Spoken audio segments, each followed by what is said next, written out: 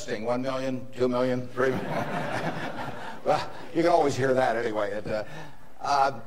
You know, when I came down today, it's been 54 years since I drove down what was then the Highway 6, the Cornhusker Highway, to come to Lincoln to school.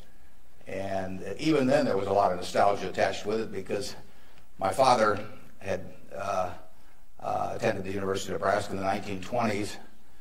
He was editor of the Daily Nebraskan, and one day a young woman from West Point, a student, came in to apply for a job as a reporter on the Daily Nebraskan, and my father not only hired her as a reporter, but he married her shortly thereafter. So both my parents attended here. My grandfather, on my mother's side, was here in the 1890s, and so a lot of good things have happened to me because of the University of Nebraska. I received a terrific education here. I was telling the dean the most valuable thing I learned here, but I learned a lot, but the most valuable was accounting, and we had a wonderful professor named Ray Dean. There may even be something named for him down here, isn't there? Yeah, I mean, he was, I'd been to the Wharton School, I went to Columbia Graduate School subsequently, and I took a lot of accounting courses, but by far the best instruction I received in accounting came from Ray Dean, and there's nothing more important. People ask me what they should take in business school, or even if they don't go to business school, what they need to know before getting in business, and I tell them, you know, you have to understand accounting. It's the language. I mean, it's like being in a foreign country without knowing the language if you're in business and you don't understand accounting. So you want to get as comfortable with that as you are with the English language. It's made me a lot of money because I listened to what Ray Dean had to say 53 or 4 years ago, and have been able to understand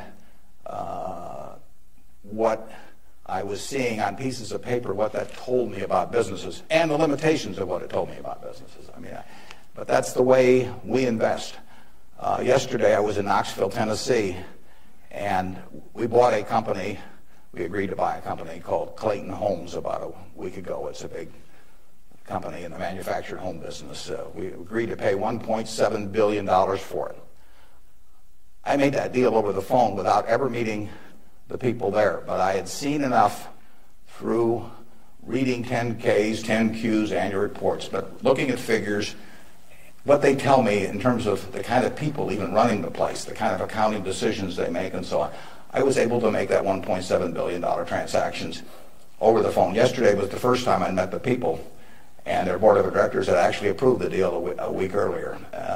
So it's, you know, I couldn't have done that if I hadn't have, had a great time at Ray Dean's class 53 years ago. So if I'm going to tout one thing, aside from this particular leadership class, of course, if I'm going to tout one thing, I would tell you that get comfortable with it. You know, it may not happen the first week or the first month in the class, but get very comfortable with accounting. So I run into CEOs periodically who really don't understand it. You know, they try to bluff their way through, and you can see in their faces, they're frightened almost when somebody hands them a balance sheet or an income statement. They really don't know what it means, and they have to count on somebody else.